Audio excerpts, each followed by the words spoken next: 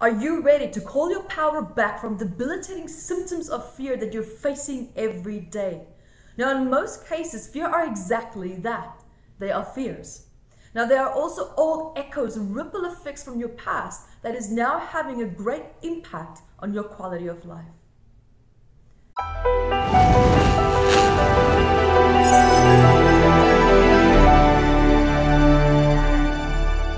Hi, my name is Evette Rose, author and founder of Metaphysical Anatomy, which is a book to guide you to understand the hidden messages in the emotional body. And welcome to today's topic, which is understanding the symptoms of your fears, part 1 of 2. Now, our body has different types of ways of reacting to fear. Now, what can be frustrating is that if you have a fear surfacing and you feel the symptom of the fear physically, then it can also be an extremely stressful experience. Fear is not just an emotional wave that we feel, and we can physically in the emotional body, also react that way. Now, there's also, for example, now a high chance that you can react to something or someone in your environment that triggers a deep-seated fear in you.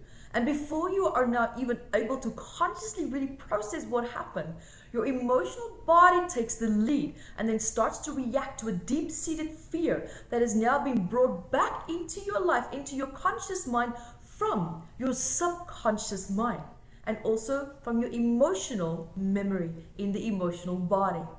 Now, the reason why this happens so fast is also why you don't always have conscious awareness of it before it happens. And that is that your fears are strongly connected to your instinctive responses. Now, your instinctive responses are also hardwired to special muscles in your body. And these muscles can contract like at any given moment, right? Especially when your body perceives a threat. Now, what makes this a little bit tricky is that you can respond to a fear that is in your immediate environment, meaning a real perceived threat. And your instinctive responses react. It's almost like jumping when you hear like an unexpected sound and you didn't think about reacting, did you? Now, sometimes what can happen is that a sound or a smell or an object or a person and circumstances can actually trigger an old traumatic memory. And it can even trigger an ancestral genetic memory. But your subconscious mind, when it's triggered, will scan its memories and then try to relate to the sound or the smell or an object or the person or your circumstances. And then when a suitable memory is found, it activates the emotion and the experiences of that.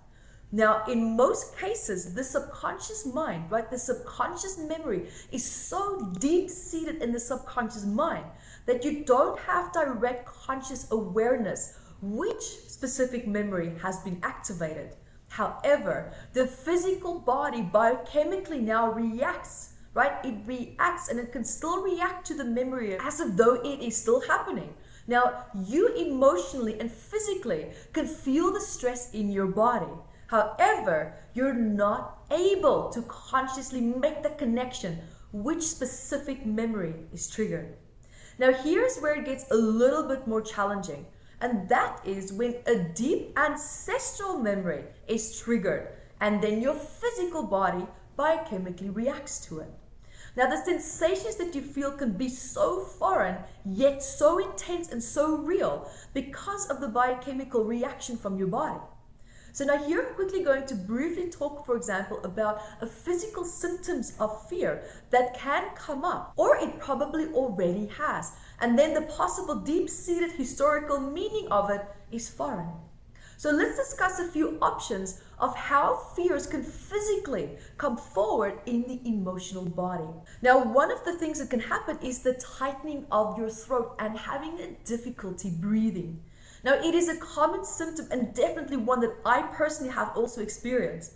Now, the symptom here is actually showing you that you feel suffocated in your circumstances, right? You feel like there are no clear options to, for example, to correct challenges and also people's behaviors around you that's challenging you. Now, there's also a deep fear of feeling out of control and not being able to speak up. That fear now there is stuck because there's a prior trauma connected to this fear in terms of, for example, setting boundaries, anything associated with needing to express a boundary. Now you can also, for example, here have strong tension in your chest. Now remember that your heart is the most powerful electromagnetic field that your body has to give and receive information through frequencies, right, through other electromagnetic fields of beings that are alive, such as people and animals. Now, when this area holds trauma, it can also surface as tension, especially when you are in a heart-opening situation and your heart wants to start to open up to someone in your life. Now, what can also happen is that you start to receive information through the heart from the electromagnetic field with someone that could perhaps now cause you and is triggering you in terms of having to open up, not necessarily open up your heart, but open up in some way to the person. And I'm not saying having to be vulnerable with someone, but there's an aspect that the situation is now asking you to open up. And what can be happening is that you have a fear now coming up because of past prior traumatic experiences. Or this can actually be showing you that something about the person or the circumstances are actually generally off. So that's a little bit the tricky aspect of having this beautiful electromagnetic field in the heart center. But if that area is not in alignment, if it's not balanced, then there can be confusion in terms of how to interpret that information. Now, these fear-based thoughts that you also have are brought to life, like I said, through the electromagnetic field and the impulses from your neural pathways, and that then expands into the emotional body. Now, you don't just have neural pathways firing off in the brain. You actually have in the heart and in the gut as well. And that is also through these neurotransmitters and the firing off of these neural pathways that sets off the electromagnetic field. It gives energetic life. And this is an actual fact. You guys should really research it. There's really, really cool information out there on that. And then it sends to the heartbeat these waves, pulsates the information back and forth between you and other people. Now here is also why thoughts are propelled forward as electrical surges throughout neural pathways, right? Because as these thoughts are now moving through these neural pathways, setting off in motion the electromagnetic fields, right? And that's then created there. Now, this also brings power and movement to your consciousness through this deep non-local field of electromagnetic fields that can now have an effect on matter in your environment. So even just being around people, like I said earlier, right, who are also fear-based, here's another twist. If you are around other people who are also fear-based, their state, right, the information of the fears being transmitted through their electromagnetic field will actually intensify your own sensitivity to your fears. Now, the negative reaction is also triggered when your personal space and your boundaries have now been overstepped, and you feel powerless to establish boundaries, causing a disruption in this field and also a vulnerable opening. Now, deep unresolved anger that needs to also be expressed is also held in this area. However, you have, of course, a fear of expressing yourself. The heart area is also about feeling that you have to defend or fight for your personal space or your territory, right? So it can, for example, now translate, if you had a childhood and you lacked a lot of privacy, or you didn't quite know where and how to find your identity or establish your sense of self, then that can have a direct impact on the heart center area. Now, another way that a fear can come forward is through shaking and shivering. And this is when your body is experiencing shock and it's trying to release stress that it experienced. Right? So shaking and shivering normally actually happens when your body is actually trying to heal the origin of a fear. Right? So when you start to shiver or you start to shake, next time when a fear is activated and you feel cold, do not try to cover yourself. Actually stand up and jump.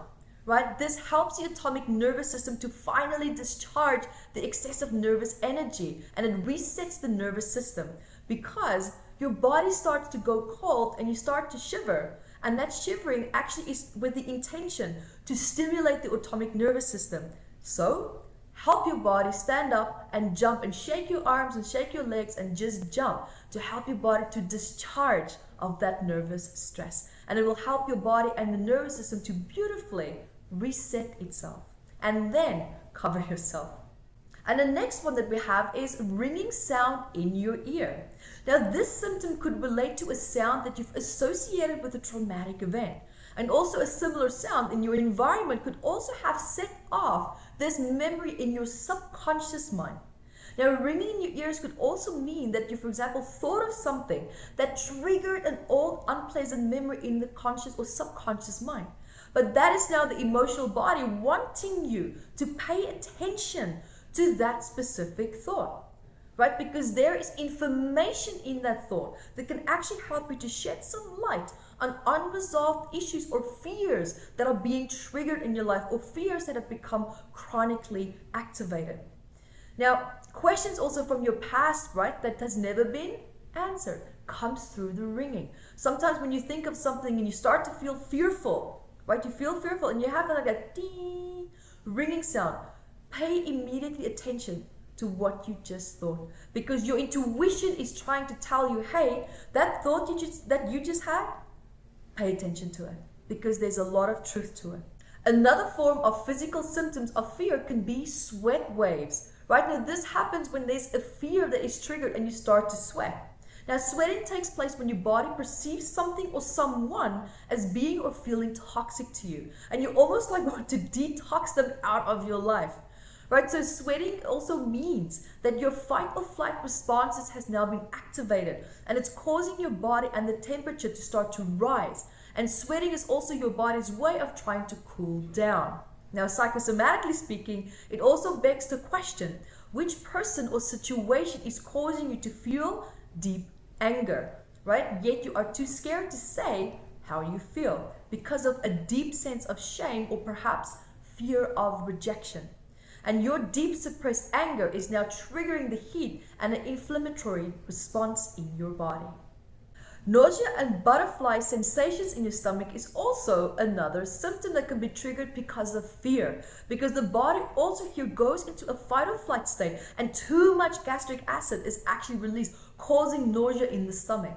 Now, psychosomatically speaking, this also relates to deep unresolved fears or stress with a mother figure that's now being triggered in your life, perhaps indirectly through completely unrelated circumstances. However, your circumstances are triggering deep-seated unresolved issues with a mother or a female figure in your life.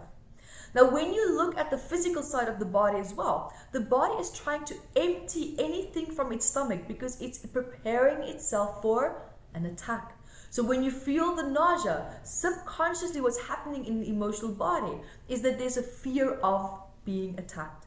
So if nausea is, for example, a fear symptom that you have, then explore unresolved traumas related to feeling either emotionally or physically attacked. Because butterfly sensations in your stomach as well means that you normally feel in your current circumstances triggered, right? It's triggering all fears that result from old family disputes that took place in the past. And this is now resurfacing in the form of old memories and unpleasant circumstances from your past. Feeling dizzy and faint and disorientated is also another symptom of a fear being triggered. Now, this means that this is an end result of, say, for example, underactive sympathetic nerves, right? And the hyperactive vagus nerve combined with that, as well as with your blood pressure not being regulated properly at the same time. Now, the activated fear causes the blood pressure from the heart and the gut area to become irregular. And that is when you now start to look at the psychosomatic aspect of it. That means it's because you are in a situation where you don't know if you should follow your heart or your instinctive responses. Now, this is when emotions and logical thinking completely clashes.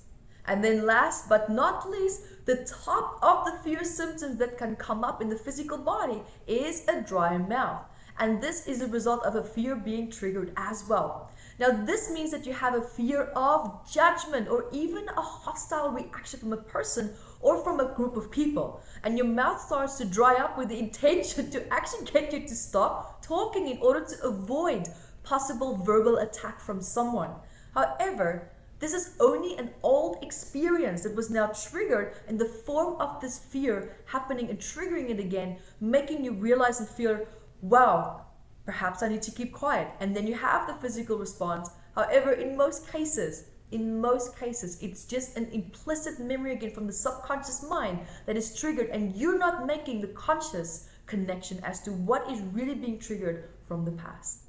Now, I would also highly recommend that you also move on to the second part of this video, because there is so much more information about fears that I want to share with you, especially also how to heal your fears and be free from them once and for all. Until next time, guys, be the light that you are.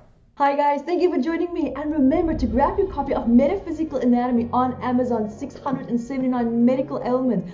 And I also wrote about the psychosomatic root causes of that, and I'm spoiling you because I even added key points for you to start looking at important questions that you can ask yourself to start improving your quality of life. And also remember to catch me on Instagram, Evette Rose, 1 with the digit 1, and Metaphysical Anatomy on our Facebook fan page. Bye guys!